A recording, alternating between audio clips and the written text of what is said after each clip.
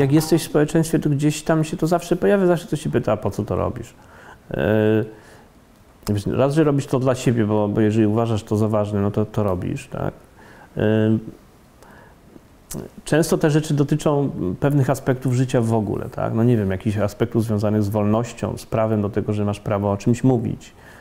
Tak było na przykład z kwestiami, dlaczego robiliśmy drogi do wolności lub po co robię projekty o stoczni lub Wałęsie. No bo zawsze ktoś kiedyś zadał pytanie albo ktoś powiedział, że ale to wy się tym nie macie prawa zajmować. Dlaczego wy się tym zajmujecie?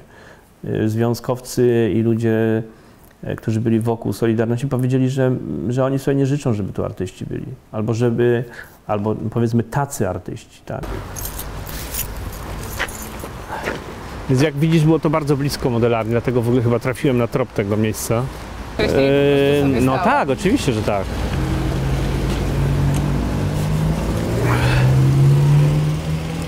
Kurde.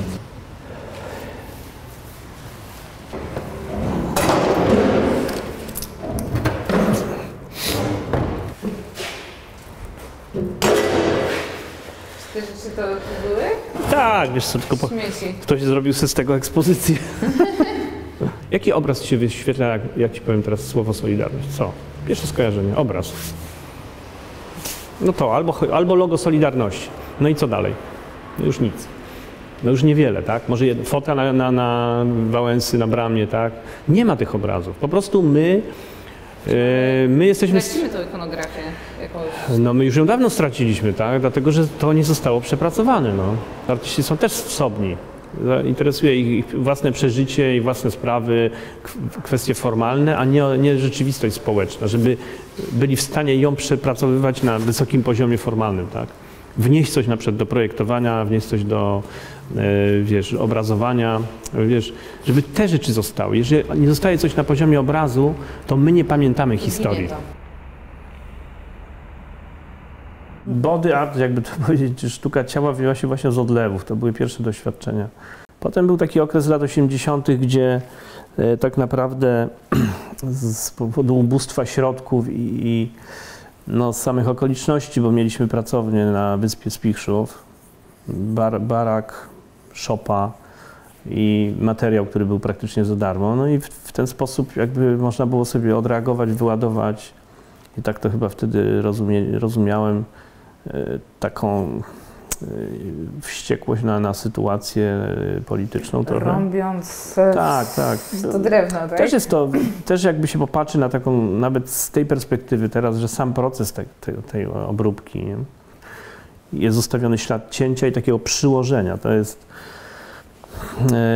nieukrywanie, nie ma tam szlifowania formy, takiej cyzelacji, raczej odwrotnie, że ten materiał jakby przyjmuje ciosy, takie cięcia, ciosy, obdarcia, ściągania i no cały właśnie, ten proces... No właśnie, w efekcie obdzierania ze skóry, tak? Że te postaci wychodzą... Tak, no wychodzą trochę takie, one się tak kojarzą trochę, jakby sobie zadać, jak sobie to wyobrazimy, to one nie mają skóry. Tam trochę jakby były ścięgna, raczej tkanka i takie trochę są skaleczone.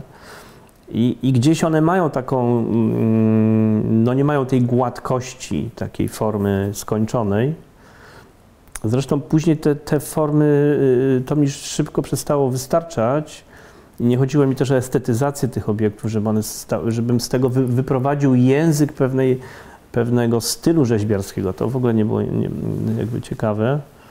I łączyłem dość szybko te figury na przykład z landartem, zakopywałem je na przykład, wkopywałem częściowo, albo budowałem, szybko się pojawiły formy takie paraarchitektoniczne, że ta figura była już zawsze w stosunku do czegoś, albo do żywej architektury, albo do wymyślonej, rodzaj takiego bunkra, konstrukcji. I potem jakby szybko stwierdziłem, że chyba te same formy są ciekawsze niż te figury ciosane, więc one jakby zniknęły. A tu obok zaraz stał mur wycięty, gdzie przeskoczył Wałęsa, a który został potem przez Komorowskiego przecięty i zawieziony do Reichstagu. Stoi połówka pod Reichstagiem, a połówka pod związkami zawodowymi. I to była kreacja w wykonaniu polityków. Szukałem symbolu, który jest znowu symbolem rozpoznawalnym, uniwersalnym. Wydaje mi się, że takim jest symbol tatlinowskiej międzynarodówki. Właśnie rewolucyjna wieża Babel, nie? Ona najbardziej przypomina tą wieżę stąd i jak się potem wraca, a tu się rozsypuje kompletnie, ona traci formę. Chodziło o to, że ona ma być rozbita, jakby takie wirowanie historyczne ją rozsadza, rozbija. A z drugiej strony no, szukałem wątku, który się kojarzy z rewolucją bolszewicką i jakby z jej końcem tak naprawdę. Skąd pomysł na pracę z preparatami, z mięsem, z ciałem? Właśnie sama ta idea narodziła się już przy pracy dyplomowej w 1985 roku. Tam się pojawiło takie pojęcie archeologii odwrotnej, czyli jakby odwrócenia pewnych procesów, tego co było przeszłe, a teraźniejsze, albo to co wraca do przeszłości poprzez gest zakopania z domyślnie, że ktoś to kiedyś odkopie. Czyli takie trochę odwrotne procesy, bo archeolog odkopuje, a ja zakopywałem. I że to mięso tam potem ulega też tej degradacji i że no jest takim czynnikiem nośnym, że coś przekazuje. Interesuje mnie bioetyka na przykład i jeżeli zajmowałem się ciałem, interesowało mnie, jakie elementy etyczne regulują to, co ja mogę, a czego nie mogę. Tak? I tak naprawdę te zmagania, wiesz, zarówno z tymi pracami, co możesz, a głównie z tymi pracami z preparatami właśnie polegały na tym. I zazwyczaj krytyka przebiega zawsze na linii religijnej tak naprawdę. Wiesz, to nie był problem poznawczy, tylko uprzedzenia religijnego, że on wynikał jakby właściwie z takiej trochę prostackiej interpretacji religijnych nakazów, co jest możliwe, a co nie, a co wolno. I raczej z prostackich, bo trudno je nazwać wysublimowanymi, bo takiej debaty nie było. A nawet jeżeli popatrzymy, w jaki sposób się z tych samych pozycji religijnych to traktuje, to w Brukseli to ksiądz chciał mieć te prace u siebie, bo on uważał, że one poszerzają pole debaty i widzenia i artyści pracują z ciekawym tematem, że to jest fajne pole do zbliżenia, tak? do jakiegoś wspólnego... Ja nie wiedziałam, że emblematy, to ksiądz chciał mieć emblematy u siebie? Tak. On chciał tą pracę u siebie pokazać tam i nie w kościele, który jest nieczynnym kościołem, tak jak część wystawy była w kościele zamienionym na galerię, tylko w czynnym kościele katolickim, gdzie powstała taka symetria, że był ołtarz, gdzie odbywają się msze i symetrycznie po drugiej stronie był ten mój jakby parasakralny, ale odwrócony jakby taka sytuacja z emblematami, bo tak niektórzy krytycy też odczytywali tą pracę trochę jako taką w jakiś sposób sakralną, nie katolicką, nie religijną, ale sakralną w pewnym sensie takiego doświadczenia i niektórzy tak ją doświadczali wchodząc do niej, więc, ale że on to zauważył jako taki ksiądz katolicki, no to też pokazuje, że to jest tylko kwestia spojrzenia, że odważył się to pokazać i tam się odbywały msze święte. Ta praca tam stała. Nie jestem sobie w stanie wyobrazić nawet dzisiaj w Polsce takiej sytuacji. Absolutnie. Czym jest cyberholokaust, o którym mówisz? Już teraz to bym powiedział, że nie tylko cyberholokaust, ale bioholokaust, nie? Czy biotechnologiczny holokaust. Wiesz, tak naprawdę, wiesz, obecna nasza wiedza jest taka, że my wiemy, że mamy dwa rodzaje bytów plus byty hybrydalne. Mamy byty biologiczne, czyli zwierzęta, ludzie, rośliny, no i byty cyfrowe. No i powstają już byty transgeniczne, nie tylko transgeniczne, czyli zwierzęco-roślinne, czy ludzko na przykład będą zwierzęce, czy ludzko-roślinne, ale że powstaną byty cyfrowo, czyli cyborgiczne na przykład, tak? Czyli biocyborgi, gdzie będą się łączyły wszystkie te technologie, więc to jest właśnie ta sytuacja, którą się zajmuje trochę science art i bioart, gdzie to, co się dzieje na poziomie no, na przykład dekodowania genotypu ludzkiego czy syntetycznego DNA, że nie może się odbywać bez udziału sztuki czy artystów krytycznych, że tak naprawdę to jest jedno z najbardziej krytycznych pól obecnie, które stoi przed artystami. Dlatego, że to, co się dzieje w świecie nauki, będzie dotyczyło wszystkich ludzi i naszego indywidualnego życia również, więc jeżeli tu nie wejdzie jakby wyobraźnia artysty krytyczna czy aktywistyczna, takie próby są takie już organizacje, które jakby próbują tutaj na tym polu coś robić. W Polsce praktycznie to zjawisko nie istnieje, więc to jest jakby taka refleksja, że technologia buduje jakby horyzont poznawczy i albo nadążasz za tą technologią, nie tylko, że ją rozpoznajesz, nadążasz, ale też musisz mieć jakieś narzędzia do jej krytyki i musisz się w niej poruszać. Czyli tak? Holokaustem będzie po prostu odsunięcie się od tej technologii. No Holokaustem będzie to, że zamienisz się w taką mierzwę biologiczną, która będzie tylko surogatem, będzie takim odpadem wysokich technologii, że jedni zostaną dopuszczeni, albo staną się tylko takim biologicznym składnikiem dla tych, którzy operują wysokimi technologiami. Tak? Są ich właścicielami, stosują je i po prostu wytworzą też prawo, język regulacji, prawo dostępu. Tak?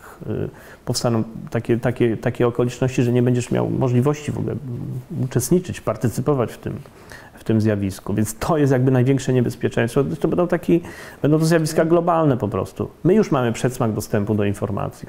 Co tu płakać nad tym, że sztuka jest towarem, skoro sami staniemy się towarem.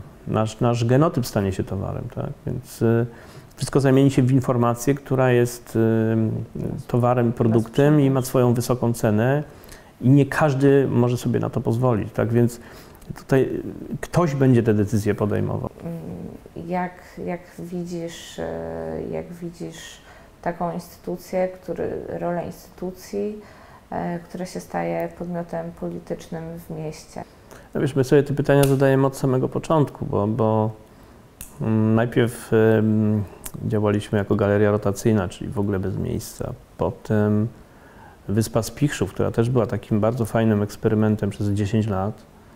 Od 83 do, no więcej niż 10 lat, do 95. I tam na przykład nie dość, że powstało to pojęcie archeologii odwrotnej, czyli w ogóle wchodzenie w przestrzeń publiczną, jej redefiniowanie, sztuka efemeryczna, akceptowanie zniszczenia tych prac, bo tak to było, że myśmy budowali w jeden dzień, następnego dnia ktoś przychodził i to rozwalał, bo to było po prostu w przestrzeni takiej otwartej, nie chroniło tego żadne takie pojęcie jak teraz, że te obiekty się rozstawia po mieście i wszyscy wiedzą, że to jest sztuka i się tego nie psuje. Więc w ogóle przedefiniowanie architektury miejsca, tam się ukuło nasze takie pojęcie pracy do miejsca, czyli właśnie takie site specific, tylko jeszcze tak wtedy tego nie nazywaliśmy.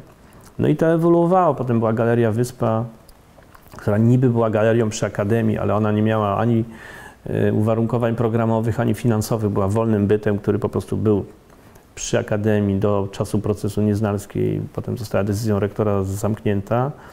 No i Łaźnia, która była pierwszą takim połączeniem transdyscyplinarnym poetów, artystów, muzyków.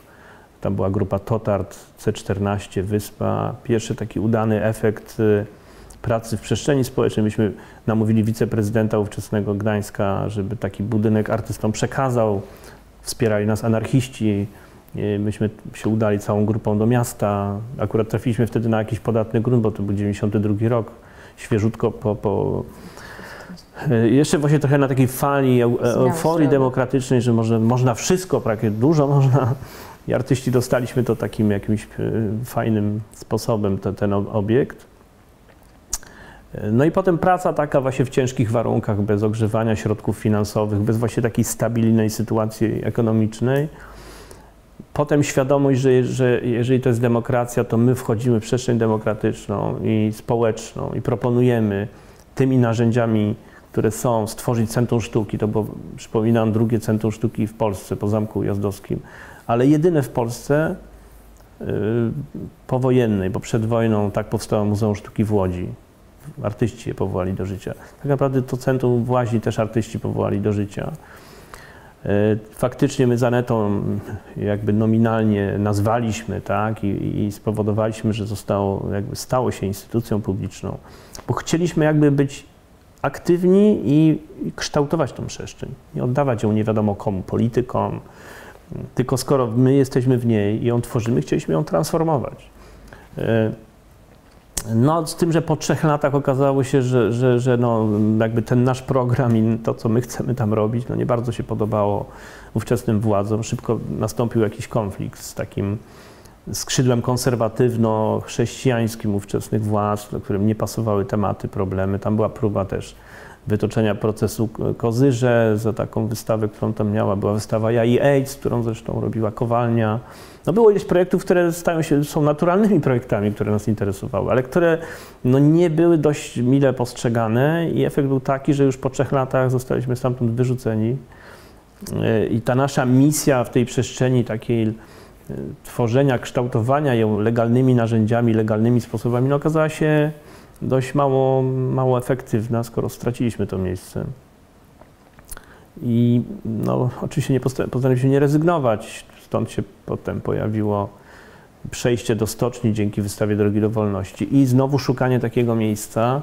Szukaliśmy formuły, co można w tych warunkach i w tych okolicznościach robić. Jeżeli jest duży problem, że się jest zbyt radykalnym, nie bardzo kompatybilnym do sytuacji politycznej, niby liberalnej, niby demokratycznej, no ale jednak nie aż tak otwartej, żeby akceptować nawet nie jest zbyt przecież jakieś straszliwe, ja wiem, zagrażające komukolwiek eksperymenty, tak?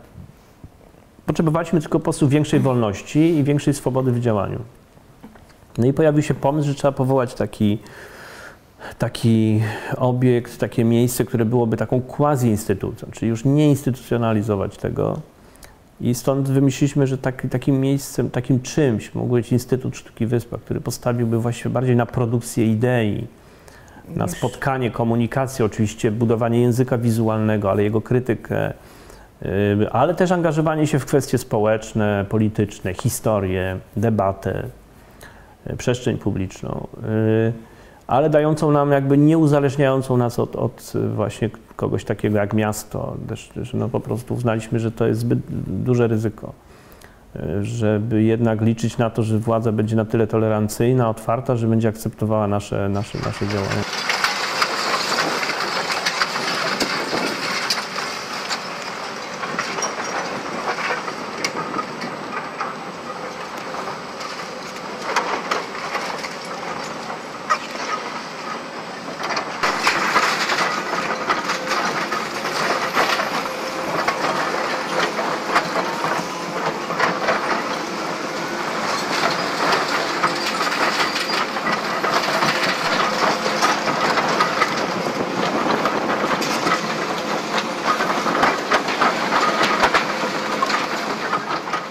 Wiesz, no dlaczego powstają takie dyscypliny, które są czy transdyscyplinarne? Dlatego, że niewystarczające są te podziały, wiesz. No, jak masz tylko faceta, który się zajmuje jednym albo drugim, a co się dzieje z przestrzeniami pomiędzy? Wiesz, tak naprawdę my już dawno wiemy, że to jest niewystarczające, że gdzie się kończy definicja bycia artystą. No, dla niektórych kończyła się tam, gdzie ktoś używa preparaty, to już mówi, że nie jesteś artystą, jesteś jakimś czubkiem, tak, który bierze się za coś, czego nie powinien robić. Myślę, że połowa moich kolegów na akademii powie, że bioart nie ma nic ze sztuką wspólnego. Wielu mówi, że performance, wiele działań performatywnych jest za blisko życia, za blisko działań rytualnych czy jakichś innych, nie ma to nic wspólnego ze sztuką. Więc ja myślę, że tutaj te problemy, one są cały czas wewnątrz gatunku i dyscyplin, tak? Dla niektórych to są problemy kompletnie nie do przeskoczenia, ale jakby wiesz, praktyka powoduje to, że ja nie będę się zastanawiał, kim ja jestem, tylko co ja mam zrobić. Jeżeli mam jakąś kwestię czy problem do rozwiązania, to mówię dokładnie to samo studentom. Wiesz, do mnie jak przychodzi student, gdy robimy jakieś zadania, on mówi, to ja zrobię film i w nim będzie to i to. A ja mówię, a skąd wiesz, że ty zrobisz film? Może będziesz biegał na golasa po dachu, albo będziesz musiał coś tam zrobić, więc chodzi o to, żeby nigdy nie stawiać medium przed jakby rozwiązaniem problemu, tak? Że medium, czy sposób, czy forma, czy narzędzie pojawi się dopiero później. Ty tak naprawdę pracujesz z jakąś kwestią i dopiero na końcu ci wyskakuje, co jest najlepsze.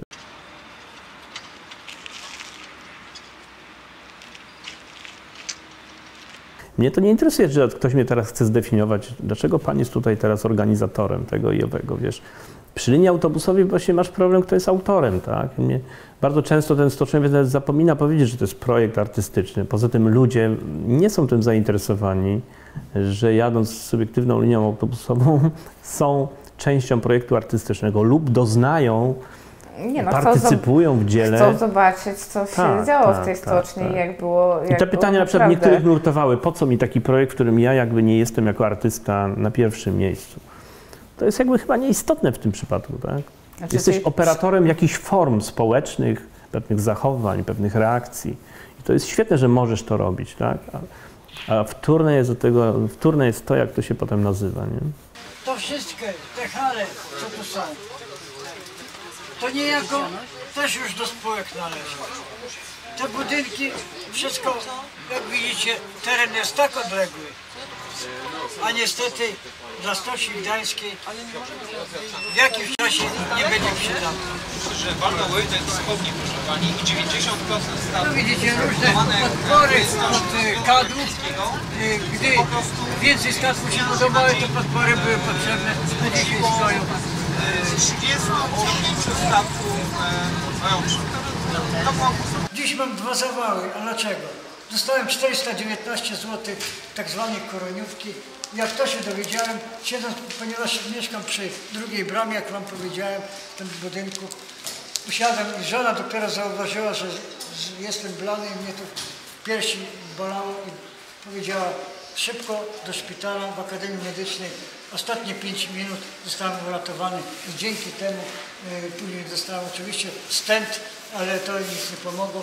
Drugi zawał, oczywiście nabawiłem się azbestozy płuc, ale powiedziałem, przeżyję, żeby wam to wszystko powiedzieć. To jest projekt, który jak policzyłem, to w sumie z przerwami, ale trwa od 2002 roku i ewoluuje, to znaczy był już w Belgii, w Holandii. Cały czas się dzieje tutaj, mimo że to praktycznie za chwilę nie wiem kiedy on się tu skończy, wiesz, bo to jest też taka sytuacja. Zaraz nie będzie czego pokazywać. No zawsze coś będzie można pokazać, wiesz, ale chodzi mi o to, że on jakby się utrzymuje, tak? Ja myślałem, że on się wyczerpie, że to się skończy. Jakby nawet on jakby sam mnie ciągnie ten projekt tak naprawdę, więc wiesz, myślę, że jest ważny i no, ma jakąś siłę. Myślę, że został trafnie jakby wymyślony. Udało mi się na niego, wiesz, jakby celnie go, że tak powiem, wydobyć, powołać do życia, no, uruchomić.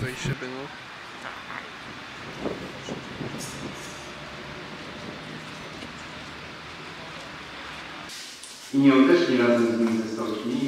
Ja uważam, że oni dobrze zrobili. Może to nie była ich decyzja. Może to właśnie była decyzja Wałęsy, że ich nie zabrać. Ale ja uważam, że dobrze się tak stało.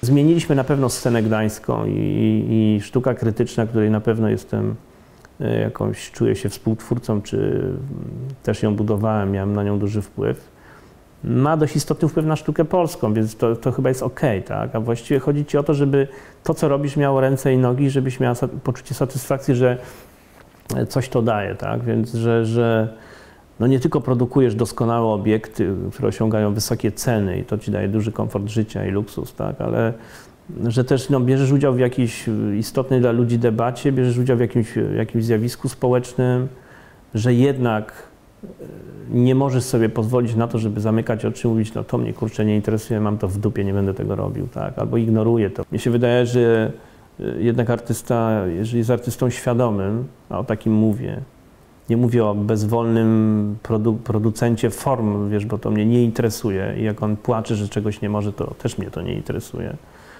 To znaczy, że nie przepracował jakby swojej roli, swojej funkcji, że stracił kupę czasu na studiach czy gdziekolwiek był. Po prostu był leniwy albo nie przepracował pewnych kwestii, wiesz, bo wtedy by doszedł do tego, co powinien robić. I ma narzędzia i intelektualne, i ma wyobraźnię, żeby sobie radzić, nie?